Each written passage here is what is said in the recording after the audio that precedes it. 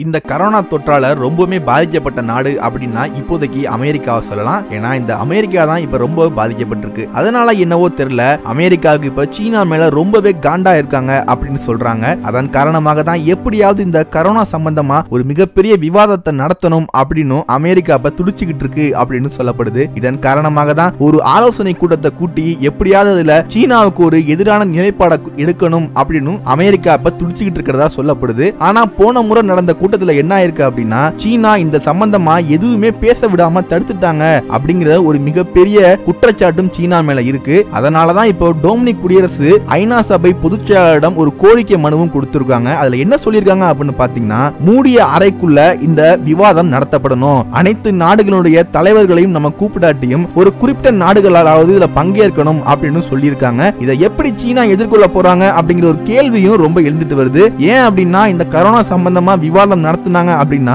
அது சீனாவுக்கு எதிராக இருக்குமோ அப்படிங்கிற ஒரு எதிர்பார்ப்பும் இருக்கு. அப்படி சீனாவுக்கு எதிராக அவங்க பண்ணாங்க அப்படின்னா அவங்க எல்லாத்தையும் எதிர்கொள்ள தயாரா இருக்காங்க அப்படின்னு சொல்றாங்க. சீனாவுக்கு ஆதரவா இப்ப ரஷ்யாவும் களத்துல குதிக்குமா அப்படிங்கிற ஒரு மிகப்பெரிய எதிர்பார்ப்பு எல்லாத்தையுமே எதிர்தான் வருது. அது என்னவோ தெரியல, உலகத்துல எந்த ஒரு நாடை அமெரிக்கா எதிர்க்கும் பொழுதும் அந்த நாட்டுக்கு ஆதரவா உடனே ரஷ்யா வந்துடும். ரஷ்யா எந்த ஒரு நாட்டை எதிர்க்குதோ அந்த நாட்டுக்கு ஆதரவா உடனடியா அமெரிக்கா வந்துடும். இதுதான் பனிப்போர்னு சொல்றாங்களா அப்படின்னு என்னன்னு தெரியல. இப்போ சீனாவுக்கு இந்த ஆதரவு நிலைப்பாட்டை ரஷ்யா எடுக்குமா அப்படிங்கிற ஒரு கேள்வி எழுதுறதுக்கு முன்னாடியே அமெரிக்கா எதிர்க்கிற எதுவா இருந்தாலும் நாங்க எதிர்ப்போம் அப்படின்னு ரஷ்யாவோட நிலைப்பாடு வர்றது ஒன்னும் சாதாரண விஷயம் கிடையாது. ஏற்கனவே நடந்த எல்லா பிரச்சனையிலையும் ரஷ்யாவுக்கு ஆதரவு கொடுக்கக்கூடிய நாடுகளுக்கு அமெரிக்கா எதிர்க்கும், அமெரிக்காவுக்கு ஆதரவு கொடுக்கக்கூடிய நாடுகளை ரஷ்யா எதிர்க்கும். இவங்க ரெண்டு பேருக்கு உள்ள பல கட்ட பிரச்சனைகளுக்கு அப்புறமாட்டியும் இவங்க எதிரணியில தான் இன்னைக்கு வரையும் இருந்துட்டு வராங்க. அதன் அடிப்படையிலேயே இப்போ சீனாவுக்கு ஆதரவு கொடுப்பாங்க அப்படிங்கிற ஒரு மிகப்பெரிய கேள்வியும் எழுந்திருக்கு.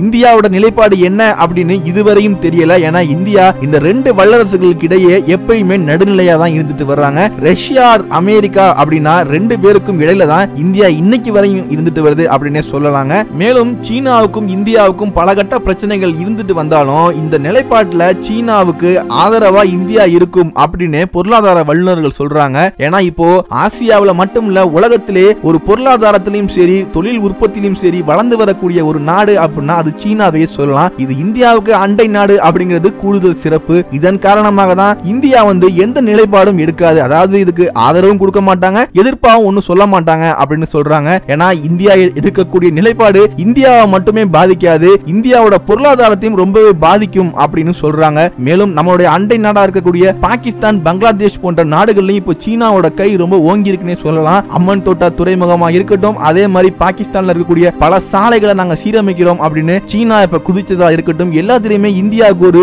நெருக்கடியை கொடுக்கணும் அப்படிங்கிற காரணத்தினால தான் தொடர்ந்து பண்ணிட்டு இருக்காங்க அப்படின்னு சொல்லலாம். மேலும் சீனாவிலிருந்து பாகிஸ்தானுக்கு ரோடு போட்டதா இருக்கட்டும், எல்லாத்திலுமே தன்னுடைய பொருளாதாரத்தையும் தன்னுடைய உற்பத்தியையும் விரிவுபடுத்தணும் அப்படிங்கிற நோக்கில ஆசியாவிலே நம்ம தான் முதல் இடத்துல இருக்கணும் அப்படிங்கிற நோக்கத்திலையும் சீனா பல நடவடிக்கையை எடுத்துட்டு வர்றாங்க அப்படிங்கிறதுல எந்த விதமான மாற்று கருத்தும் கிடையாது. மேலும் கடந்த முறை சீனாவுக்கு போன நம்ம இந்திய பிரதமர் பல ஒப்பந்தங்களையும் கையெழுத்து போட்டிருக்காங்க. அதுல உங்க நாட்டு விவகாரத்துல நாங்க தலையிட மாட்டோம், எங்க நாட்டு விவகாரத்துல நீங்க தலையிட கூடாது அப்படின்னு ரொம்ப ஆணித்தனமாவே சொல்லிட்டு வர்றாரு. காஷ்மீர் விவகாரத்திலையும் சீனா தலையிட்டும் போது அப்போ தடாலடியாவே சொன்னாங்க, இது எங்களுடைய உள்நாட்டு விவகாரம், நீங்க தலையிட கூடாது அப்படிங்கிற மாதிரி சொன்னாங்க. இதுக்கு காரணம் என்ன அப்படின்னா, போன வாட்டி தான் ஒப்பந்தம் போட்டிருக்கோம், நீங்க உள்ள வராதீங்க, நாங்களும் உள்ள வரமாட்டோம் அப்படிங்கிற மாதிரி தான். அதுக்கப்புறமாட்டி சீனா பல்டி அடிச்சதை நம்ம பார்த்தோம். ஆகவே இந்த விவகாரத்துல இந்தியாவோட நிலைப்பாடு நடுநிலையா தான் இருக்கும் அப்படின்னு சொல்றாங்க. அமெரிக்காவோட ஆதரவு நாடா இருக்கக்கூடிய இங்கிலாந்து, பிரான்ஸ், ஜெர்மனி போன்ற நாடுகள்லாம் இந்த விவகாரத்துல அமெரிக்காவுக்கு ஆதரவு கொடுக்கும் அப்படிங்கிற ஒரு மிகப்பெரிய எதிர்பார்ப்பும் எழுந்துட்டு வருது.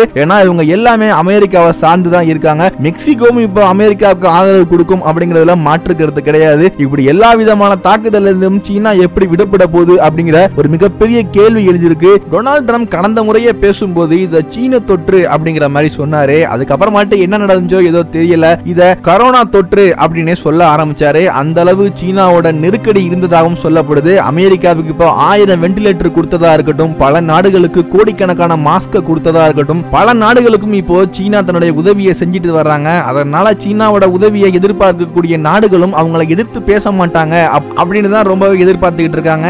இது எப்படியா இருந்தாலும் எல்லா விதமான எதிர்ப்பையும் நாங்க எதிர்க்க தயாரா இருக்கோம் அப்படிங்கிற மாதிரி தான் சீனா இன்னைக்கு வரையும் நடந்துட்டு வருது. அது எல்லாருக்கும் நமக்கு தெரியும். இந்த வீடியோ உங்களுக்கு பிடிச்சிருந்தா லைக் பண்ணுங்க, ஷேர் பண்ணுங்க, மறக்காம உங்க கருத்தை கீழே பதிவு பண்ணுங்க. நம்ம சேனலை சேனலுக்கு சப்ஸ்கிரைப் பண்ணுங்க.